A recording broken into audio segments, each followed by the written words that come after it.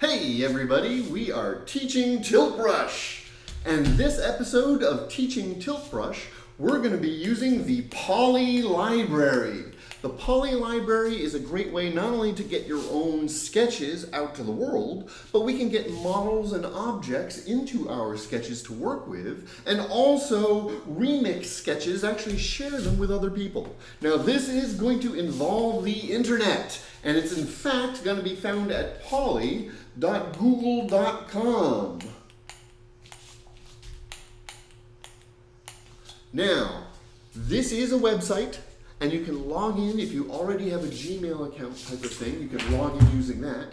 Any account you set up using your headset, so if you're using Oculus Quest type of thing, and you've got an account with your headset, you can use that account here as well.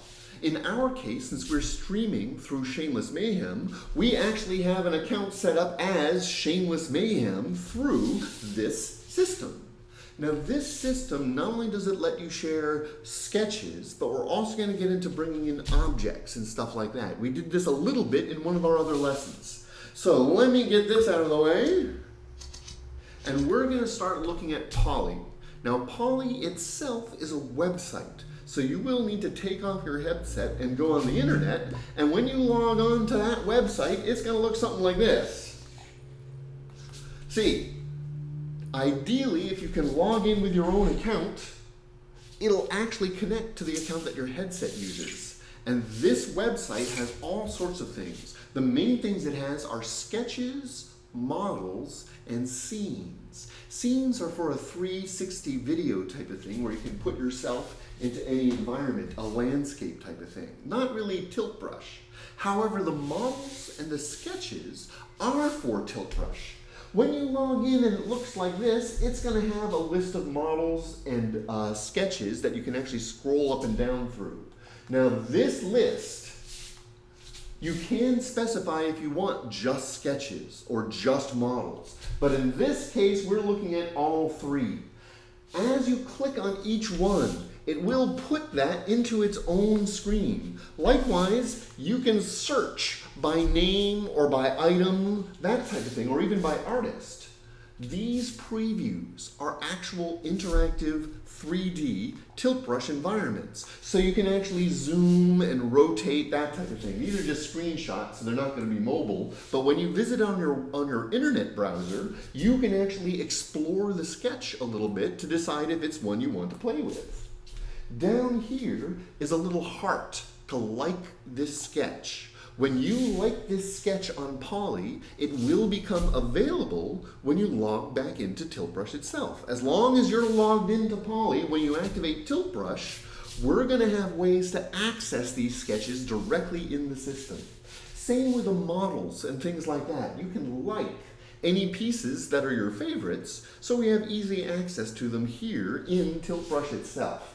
So these are the main systems. Now if you want to, it's got the standard social media, share with other people. If it is your sketch that you put up there using their upload, you can even change the name, change the description, alter how people are going to see your sketch as a way to promote it, or if you want to make a series, you can tie them together down here, that type of thing. By default, these sketches allow remixing, or basically bringing into Tilt Brush and painting some more into it, taking over that painting as your own.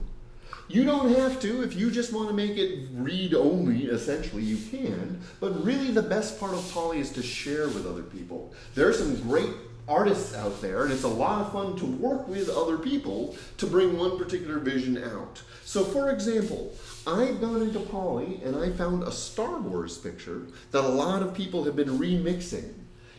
When I clicked on its little heart to like it, now when I go into Tilt Brush, the sketches, the actual icon in the center of my controller, let's see if I can get a better visual of it here, the little book, the sketches, that's actually going to bring in under heart any of them that you checked in. You can now click and it will actually load that sketch into Tilt Brush. So you can see in this case it's bringing in a sketch. Now you can sit here and watch it get painted in real time, or you can hold down your triggers and it will actually load in the entire sketch at once and bring the whole thing into play when it finishes loading. And here we are in this somebody else's sketch.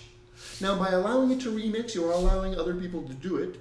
If you use it in videos, things like this, it is proper to give them credit. So in the credits and comments below, you should mention whose sketch you started from.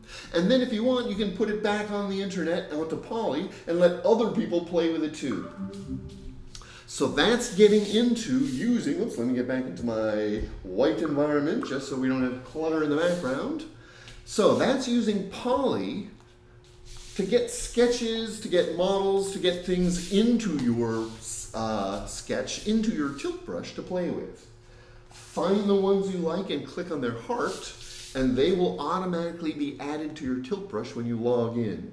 Now make sure you do log into your profile in tilt brush as well. It does need to make sure. That way different people can use the same computer but not have to worry about overlapping the same pictures, that type of thing. So I could go into my sketches, under heart, find that Star Wars one I liked and load that one in. This one actually had many artists collaborating. Now, with sketches on the Oculus Quest, specifically for you Quest users, whoops. So while that's loading, Quest users, some of these sketches get very, very big, and the Quest has limited capability compared to a big PC. When you're looking at sketches in your Quest, it will tell you if that sketch is going to be a little too big. It will give you a memory warning if there are too many pieces in that sketch. So here is a sketch other people have collaborated on, and now I can actually go in, grab my own tools, and add my own pieces if I really want to. Or I can just wander around and explore the sketch, see there's writing, stuff like that, see what stuff is in here that I can actually play with. So sharing sketches through Poly is a great way to get stuff out there, to experience what other artists are doing, and to share your work with other people. So if I've got a sketch that I finished that I really like, on our controller there should be a cloud icon called Upload. That'll automatically put your current sketch onto the system. Likewise, it's got an icon of a floppy disk, that ancient extinct species of floppy disk, that allows you to save this current sketch to your system. PC users, in your Documents is a folder called Tilt Brush. And in there, it's got a media library for images and sketches and things like that. That's where it saves it. Oculus Quest users, depending on your capabilities, whether you have a 64 gig or a 128 gig, that's going to determine how much storage space you got. So it may have limited space for sketches, but by uploading them, you're storing them on Poly, so you don't need to save them locally. And then you just like them, and next time you log in, you can pull them down from Poly and use them on your system. But do be aware of that memory warning for the Quest users. A large sketch may give Quests a little bit of problem if it loads in too many pieces. So that's using Poly for entire sketches. Another part of Poly is models. On the Tilt Brush controller, we've got a section for, looks like a little dodecahedron, 20-sided. It's called the Poly Library, and it brings up its own little window. In this window, the top section, any pieces you have created as far as 3D models and things go, will show up in this list. The star. These are ones being pulled from Google. These are considered ones with more favorites, more likes, that type of thing. And you'll notice we've got little arrows at the bottom to scroll through. And these are just little icons, little objects, fully 3D objects. So I could find things like a race car, and somebody created this as a model. I can use my tools to make it bigger, make it smaller, so I can actually get in, drive around, that type of thing. But it is a fully rendered model as one piece. So if I move it, I just need to select it once. If I want to get rid of it, I can just throw it away. But these models are how we can bring in objects, bring in pieces, without having to draw it from scratch ourselves. So I can build up a picture using these models and then fill in with my paintbrush to connect it all drawn into one big picture. People who create 3D models of their own using programs like Unity and Blender, you can actually save your models to Poly for other people to use. Likewise, if you do creations using the Google Blocks tool, you can save those pieces for other people to play with. You can see most of these pieces, it's just made up of a series of smaller objects. So it wasn't one big barrel, but it's a cylinder with stripes painted, that type of thing. So these pieces we can bring in, let's get this out of the way, I'll leave them in the background there, but we can bring in these types of pieces using Poly. Just like with sketches, if you use the little heart icon, it will create just a series of your favorite pieces, so whenever you need a particular piece, you can bring it in, set it in wherever you want, and start building up a scene out of these pre-made pieces. This is using the Poly library for sketches or models. This will work on any version of Tilt Brush. The only restrictions for the Quest is too many pieces start to overload your system. I can go ahead and clear this back out. So this is on your controller under the utilities. The normal guides are for your primitive shapes, but the 20-sided die, the Poly library, whether you're bringing in your own models, your favorite models, or just browsing through other people's models, this really helps you expand your picture very quickly. Rather than painting each piece from scratch, we can grab pre-made parts and start from there.